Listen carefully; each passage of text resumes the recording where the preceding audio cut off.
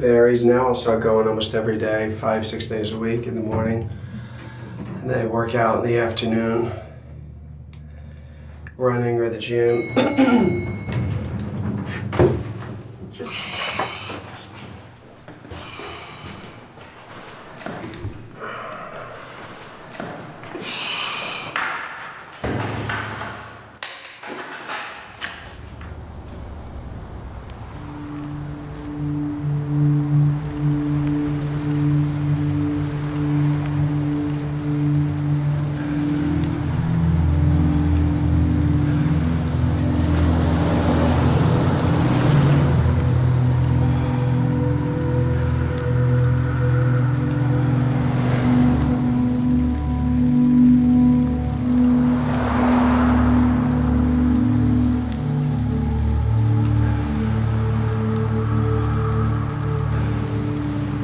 The main complication with lung transplant is the development of chronic rejection. Since the donor lung is really a foreign body, the patient with CF who has the transplant can have a rejection of those lungs.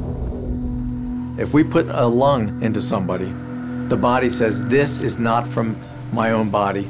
I'm going to try to kick it out because it doesn't know it's not just a huge infection. To keep the body from rejecting the lungs, you have to take the immune system and beat it down so it doesn't attack the foreign invader. By decreasing that immune system, you make somebody very prone to infections. A regular common cold, which can be nothing for me or you, can be devastating in a lung transplant if it's not recognized quickly and taken care of.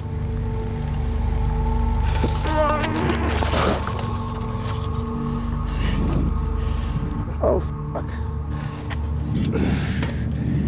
You really don't want to get a transplant unless it's life-threatening. A lot of people get a double lung transplant and they don't come off the table.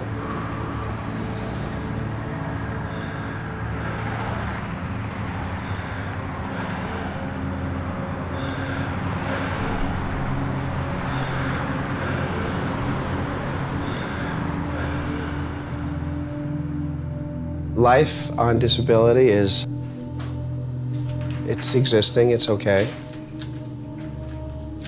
It's not what I would want to be doing. You know, I'm just training to stay alive. You have to be disciplined. But, you know, it kind of shuts you off a little bit from the world.